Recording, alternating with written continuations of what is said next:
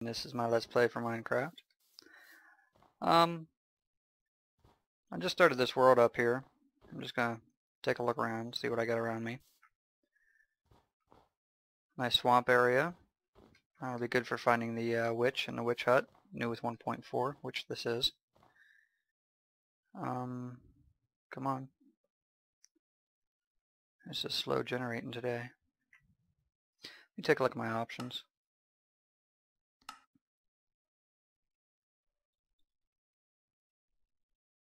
Huh. Everything looks fine. Ooh, extreme hills. Nice. Actually, I think I'm going to head that way. So yeah, this probably is not going to be new to many people, but there is a lot of Let's Play series out there for Minecraft. And so a lot of people might be asking me why I chose to go ahead and do a Let's Play for Minecraft. Well, I kind of needed a change of pace, I guess you could say. I originally stumbled across the game. I googled something and it took me to the YouTube video I needed to see for what I needed. And on the right hand side, you know how they have those suggested material for you to watch. Well, there was a video over there said top 10 houses in Minecraft. And looking at the title card that was up for it, you know, I said, well, what the heck is this? You know, let's check this out. So I pulled it up and I watched that video, and that's really the first time I was ever exposed to anything Minecraft. And I said, well, this looks pretty cool. You know, this looks like something I might enjoy. So I searched around YouTube, found a few different YouTubers with LPs about Minecraft, and I found a tutorial series, and I started watching through it and everything, and I really enjoyed watching the content. So I got the game, and I've been playing it for, I don't know, a few months now. And don't run, I'm your friend. Come back. So I don't know, I figured, you know, well, I'll give a Let's Play a try, you know. Just give me something new to do, I guess you could say. If I happen to be the first person that you've seen play Minecraft, I'm sorry. This isn't going to be a tutorial series, so I may do a tutorial series sometime down the road. I don't know yet. In fact, I probably will. So, yeah. Otherwise, you know, there's a lot of great tutorial series out there, and the main tutorial series I actually found was by a YouTuber named Paul Soros Jr. So, you know, if I'm the first person you've seen play Minecraft, by all means, go check him out. He's got a tutorial series where he'll teach you everything there is about it.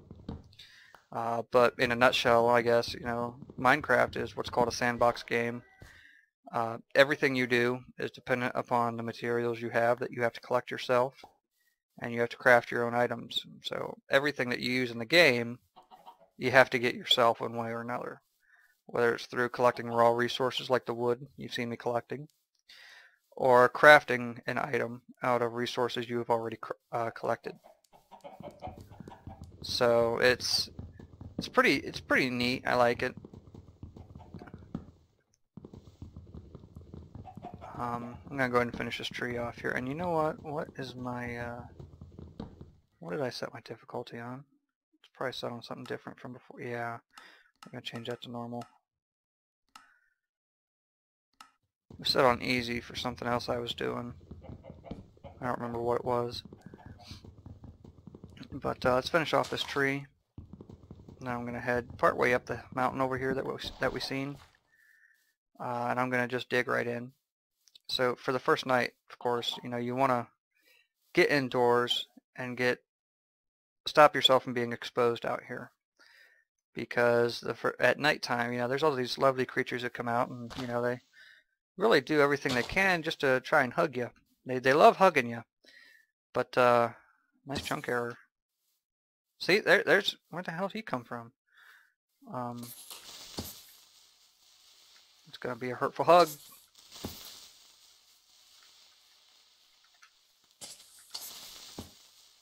Oh, did you just blow up already? Come on. There you go. Oh, thanks. He helped me out. Exposed me to some coal. That's excellent.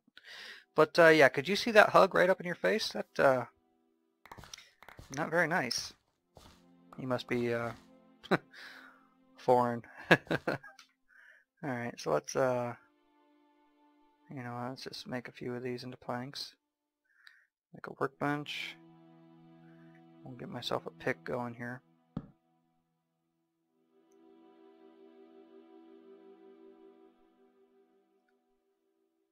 Start collecting some of the coal. You know what? I'm gonna get a couple more pieces of chicken first.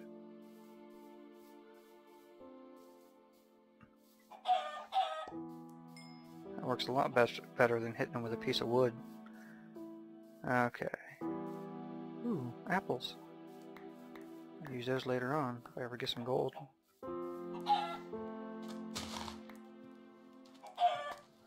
Alright. That should be good on chicken for now. And then once I get established, probably tomorrow in the game, I'll go ahead and start a chicken farm. That way I won't have to worry about food on a regular basis. Although tonight, I think I'm gonna look. I think I'm gonna stick outside a little bit, try and find me a couple skeletons, get some bones for bone meal. It's just a faster way of getting seeds, also, rather than just running through and hitting the grass. Because that can sometimes take forever if you want like multiple seeds, of course. So, yeah. Actually, I'm gonna go ahead and dig out a small hole here for myself already.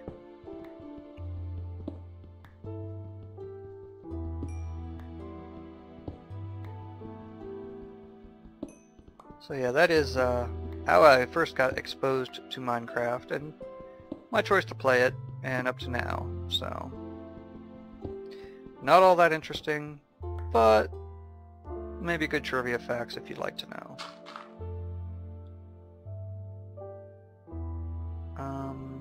Let me grab these.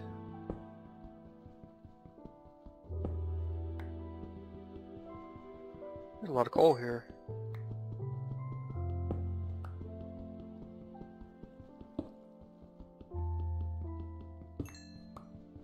I'm not going to get it all right now. I'm just going to hollow out a place for myself. Get some stone, of course.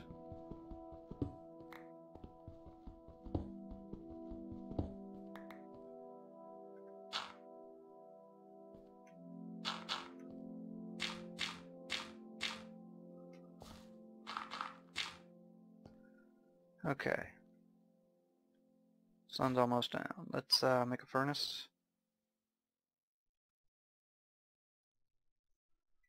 I'll get that chicken cooking. After, there we go. Alright. And then let's make some torches.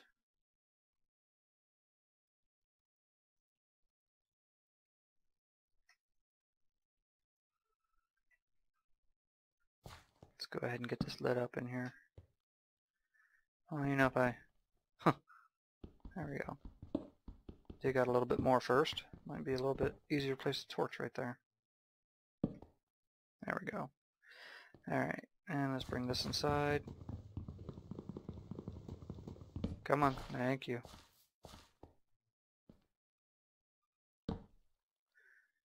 And real quick, let's get a couple more pieces of chicken. You know what, no. Let's go ahead and make an axe. Get rid of some of these trees. And then we'll see about chicken at the same time.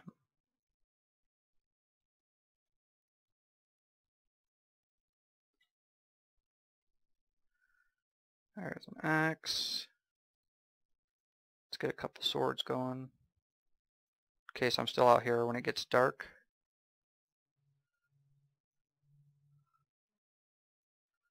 Let's get all this off the bar.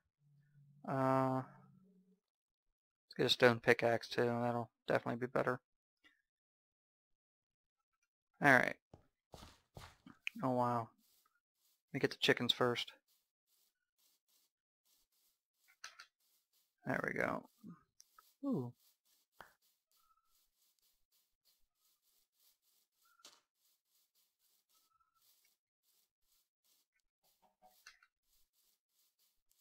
There you are, little buddy.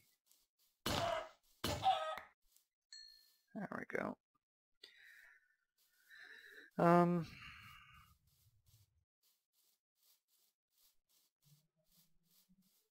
There's one. Ooh, and he left a present for us too. Oh, there's a cave back there apparently. Hey. Alright, I'll chop this tree down. Then we'll head back inside. Take a look at what we have. Eat some food. Come back out. Look for a skeleton.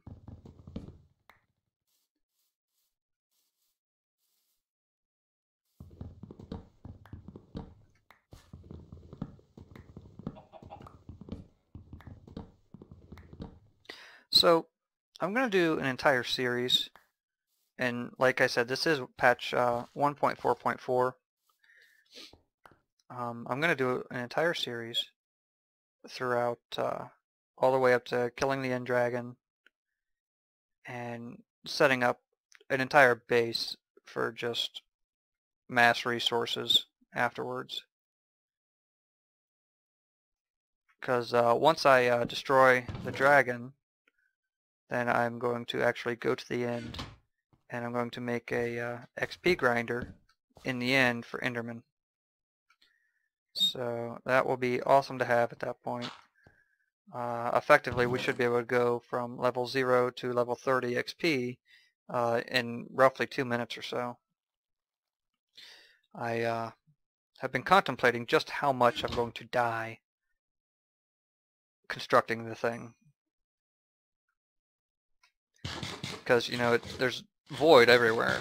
And to do the grinder, we're going to dig, or not dig, but we're going to place blocks all the way out, way far away from the actual landmass itself. And then build the spawning platforms.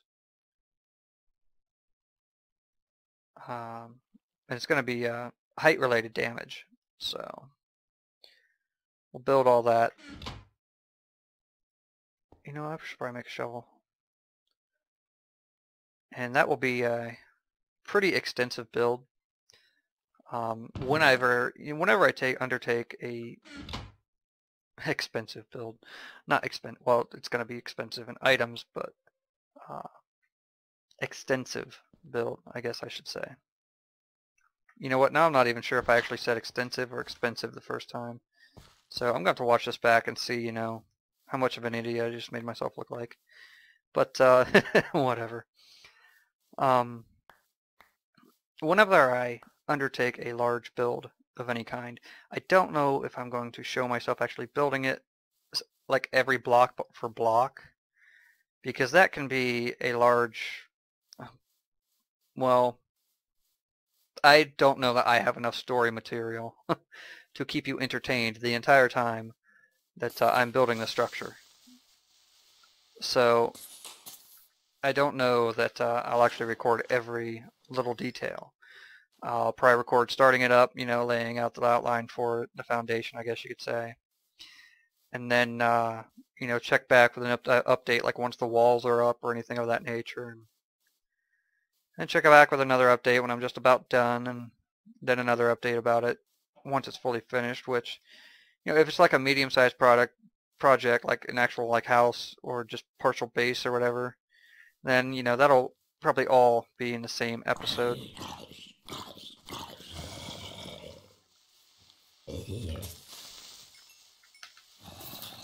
But for anything like largely expansive, like the Enderman XP grinder, that will be multiple episodes with multiple updates. I'm not going to show that block by block because it'll take forever. Not to mention, I don't know if I will have the full time to sit down in one sitting and build it just without stopping. Because, you know, aside from, right now this is just a hobby. You know, I am a full-time student. and I actually go for computer programming and database management. And with the time I spend looking at code, I really only have like maybe 1 day a week to record anything for this. So when I do it, I'm going to try and record enough for multiple episodes to be uploaded throughout the week. I'm hoping for between 3 and 5 episodes a week. I'll know more in depth about what I'll be able to do once I actually get this going. And not to mention, this is like the worst time of year for a full-time student to start a Let's Play series on YouTube. Because, oh, if I had a golden apple, I'd cure you, buddy. I don't have a villager. This is going up on the final few weeks of the semester. Finals are coming up. And for my computer programming, I don't have tests for finals. I have large-scale projects I have to do. And everything has to work properly in the end with all the safeties built in. And so my finals are a bit more extensive than just having to worry about a simple test. I mean, sometimes I wish I just had a test to take and that was it. Got 2 bones. Good enough for me. Actually, let's see about 1 more. I'm not into like super advanced programming yet, but some of the projects are still kind of extensive. In the spring, it was programming with Visual Basic, which is pretty similar to C#, just pretty much different syntax, which is, if you're not familiar with the term syntax, it just means, it's like the rules, like for the English language, or any other language for that matter. There's rules regarding sentence structure, adjectives, nouns, pronouns, everything like that nature. And there's rules for how the sentence gets set up. And like, if you take one sentence and just rearrange the words, it's not going to make sense. But if you arrange the words in a normal sentence, then anyone can read it and make sense of the sentence. Well, the coding is the same way. There's syntax. With different languages in coding, there's different end symbols for like the end of a line of code.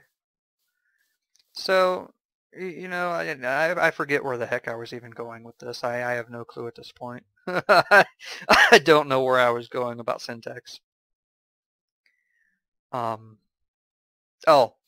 VB language is similar to C#. So I mean, C# has different like end symbols, and VB has different end symbols.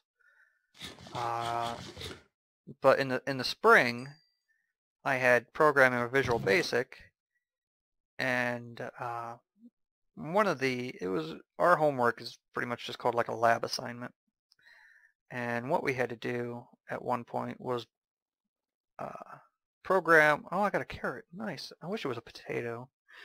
I had to program an alarm clock with safety features built in that, the alarm wasn't on until it was set to be on, and then there was a checkbox that they could check to turn it on or off once they had set the time for the alarm to wake up. There was different options they could use for the actual alarm itself. There was a beeping noise we put in.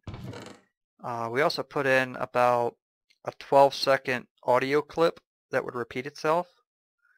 And we also gave them the option to do a text-to-speech thing, where they type in what they want the computer to say, and when the alarm goes off, the computer will actually say what they typed, and it'll just repeat it until they get up. And actually thinking about it now, it was kind of simplistic, but at the time, it was pretty in depth, I guess. I'm trying to remember the details about it, about the problems I had to overcome with the code, and I'm having trouble remembering them. I'm supposed to have an advanced Visual Basic class, and it wasn't offered in the right schedule format for the fall, so I wasn't able to get that class for this fall. And then I was supposed to take C#, and they actually canceled it because not enough people enrolled in words. Let me try that again. Not enough people enrolled in the course, so they canceled it entirely for the semester.